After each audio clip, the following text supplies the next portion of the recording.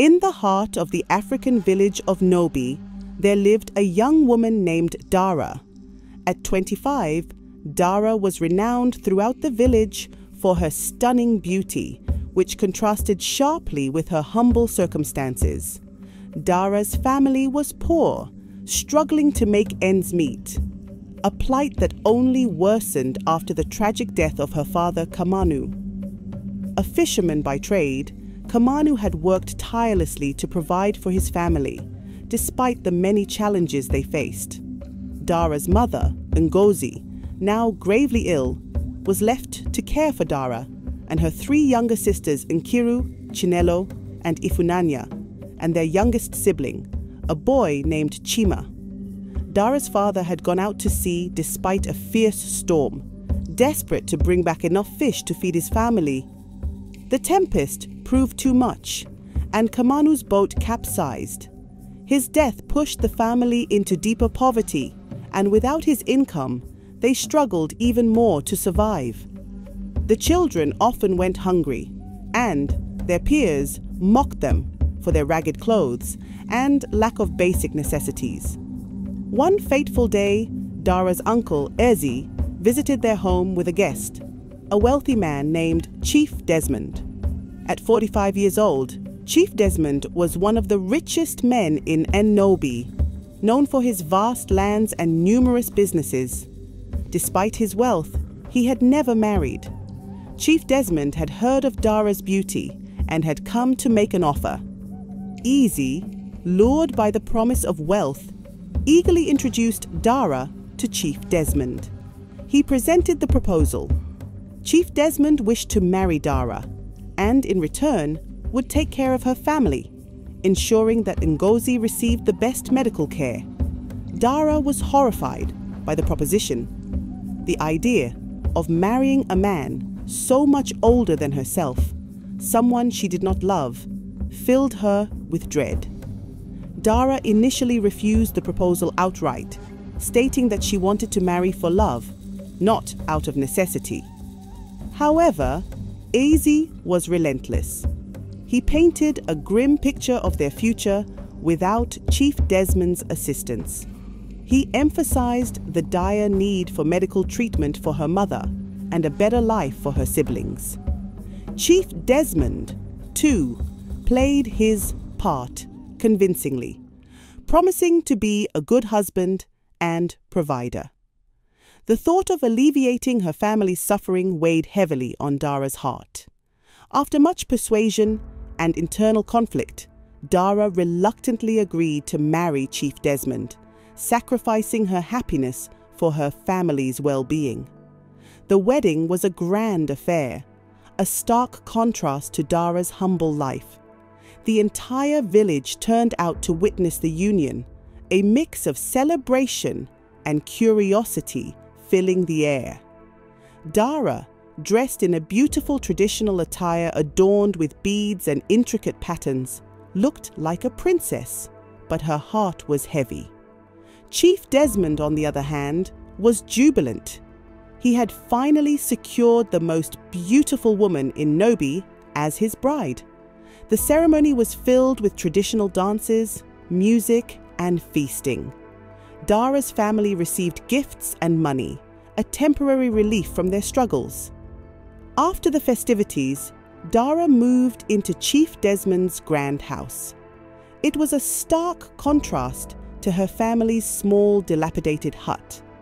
However, the luxury did little to ease her discomfort.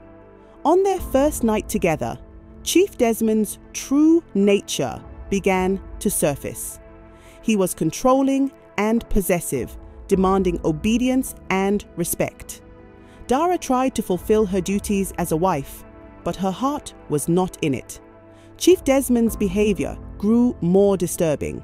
He would leave early in the morning for his businesses and return late at night, often reeking of alcohol and other women.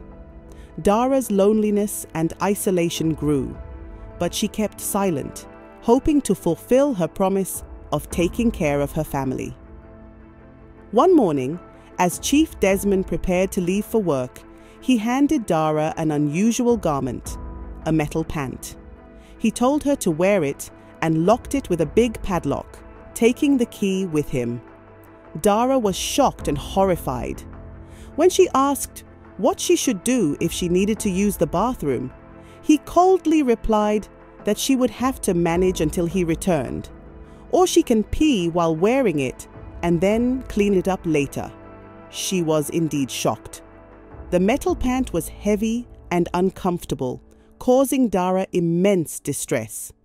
She tried to understand why Chief Desmond would do such a thing, but his motives remained unclear. The once glamorous life she had imagined was turning into a nightmare. Days turned into weeks, and Dara's isolation became worse, especially after making her wear the metal pant. He wouldn't spend time with her, but it is obvious he is going out to spend time with other women. Chief Desmond's controlling behavior escalated. He forbade her from visiting her family and cut off all communication. Dara's health began to deteriorate from wearing the metal pant, and she felt trapped in a gilded cage. Her only solace was the brief moments she could sneak away to visit her family, but even those visits became less frequent as Chief Desmond's vigilance increased. Dara's mother, Ngozi, continued to struggle with her illness, and her siblings missed her dearly. Chief Desmond had a secret room in his house that he forbade Dara from entering. Curiosity gnawed at her, but fear of his wrath kept her away. One day, while he was away on a business trip, Dara seized the opportunity to explore the forbidden room. What she discovered was beyond her worst nightmares. The room was filled with strange artifacts, symbols, and items that hinted at dark rituals. Dara realized that Chief Desmond was not just a controlling husband, but a man involved in sinister practices. Dara's suspicion grew as she pieced together the clues. She began to understand the true purpose of the metal pant. It was part of a ritual to drain her life force and bring Chief Desmond wealth and power. The realization filled her with dread, but she felt powerless to escape his grasp. She decided to confront Chief Desmond, hoping to find a way to end the torment. When he returned, she mustered the courage to ask him about the secret room and the metal pant. His reaction was explosive, confirming her worst fears. He threatened her with dire consequences if she ever dared to speak of it again. Desperate to escape the horrors of her marriage, Dara began to devise a plan. She knew she couldn't do it alone and needed help. She reached out to a trusted friend, Oluchi, who had always been there for her. Together, they plotted a way to free Dara from Chief Desmond's clutches. Oluchi suggested seeking help from a powerful herbalist known for breaking curses and rituals. Dara knew it was a risky move, but she had no other choice. They decided to meet the herbalist in secret and seek his guidance. Under the cover of night, Dara and Oluchi ventured to the outskirts of the village to meet the herbalist, Baba Ayo. The old man listened to Dara's plight and examined the metal pant. He confirmed that it was indeed a powerful ritual tool designed to drain her energy and feed her husband with more wealth. Baba Ayo promised to help, but warned that breaking the ritual would be dangerous. He gave Dara a special concoction to weaken the pant's power and instructed her to use it while Chief Desmond was away. He also provided her with protective charms to keep her safe. With renewed hope, Dara waited for the right moment to implement the herbalist's plan. When Chief Desmond left for another business trip, she drank the concoction and applied it to the metal pant. To her relief, it began to weaken, and she managed to remove it. Dara knew she had to act quickly. She gathered her belongings and sent a note for her family, explaining her situation and asking for their understanding. She and Oluchi made their way to a safe house arranged by Baba Ayo, where they could hide until they figured out their next move. Chief Desmond returned home to find Dara missing. Enraged, he searched the house and found nothing but the metal pant lying on the floor. His anger turned into a cold, calculating fury. He knew he had to find her before she exposed his dark secrets. Desmond was a man who had sold his soul to evil for the sake of money. Years ago, desperate for wealth and power, he had approached an occultic master who promised him untold riches. The price was high: his soul and a dark ritual also involving his wife. If he ever got married and wanted more money, the ritual demanded that Dara must wear the metal pant at all times, and she must not go 7 days without it. If she did, Desmond's wealth would start to decrease, and he would eventually die after the 7th day. This was the reason for his frantic and cruel behavior towards Dara. She was the source of his continued wealth and survival. Desmond contacted his occultic master in a panic, explaining the situation. The master emphasized the urgency, warning that every minute without Dara wearing the pant brought Desmond closer to ruin and death. Driven by desperation, Desmond launched an intense search for Dara, employing all his resources and connections. Back at the safe house, Baba Ayo kept Dara and Oluchi updated on Desmond's frantic search. "He will stop at nothing," Baba Ayo warned. "You must remain hidden for the next 7 days. If he finds you and makes you wear the pant again, all will be lost." Dara's heart pounded with fear and determination. She knew she had to stay strong for her family's sake. Every day felt like an eternity, but she clung to Baba Ayo's words and the protective charms he had given her. In the village, the tension was palpable. Chief Desmond's men scoured every corner, interrogating villagers and searching homes. Dara's family, confused and worried, was kept under constant watch. Desmond himself was seen less frequently in public, his appearance becoming increasingly haggard and desperate. By the 5th day, Desmond's desperation reached new heights. His wealth had begun to diminish, and he felt an ominous sense of doom creeping upon him. On 7th day, he decided to visit Dara's family, hoping to persuade them to help him find her. Desmond arrived at their home, flanked by a few loyal men. His once confident demeanor was replaced by a desperate, pleading tone. "Please," he begged Dara's family, "you must help me find Dara. If she doesn't come back, I will die." Ezi, Dara's uncle, and the village elders were present. They demanded an explanation for Desmond's erratic behavior and the true nature of his wealth. Cornered and with no other option, Desmond confessed everything. He revealed the dark pact he had made and the importance of the metal pant. His eyes filled with tears as he recounted how his life depended on Dara wearing it. The villagers were horrified. Desmond's confession confirmed their worst fears about his sinister nature. Just as Desmond finished his confession, he began to bleed from his eyes and nose. He fell to the ground, coughing up blood.